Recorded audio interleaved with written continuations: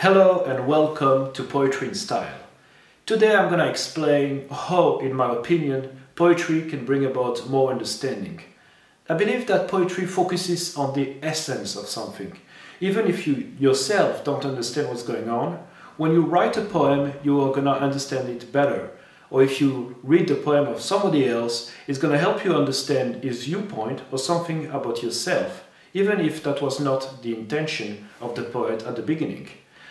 And for that I'm going to use a poem that I really like, one of my favorites actually, from Langston Hughes.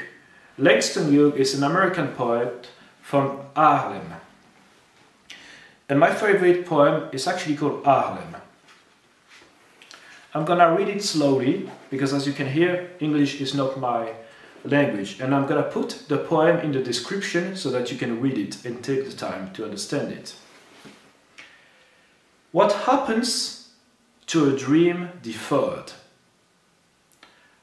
Does it dry up like a raisin in the sun, or fester like a sore and then run?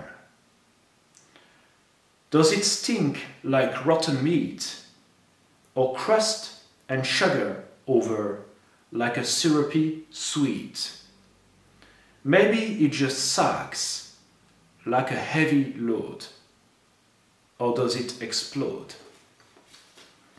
So there is a historical context and reason why Langston Hughes wrote that poem. But when you read the poem, it doesn't matter.